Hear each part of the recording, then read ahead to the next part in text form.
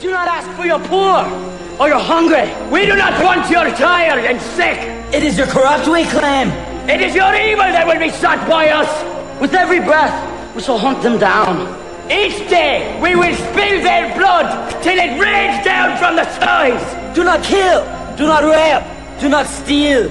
These are principles which every man of every faith can embrace. These are not polite suggestions. These are codes of behavior. And those of you that ignore them will pay the dearest cost. There are varying degrees of evil.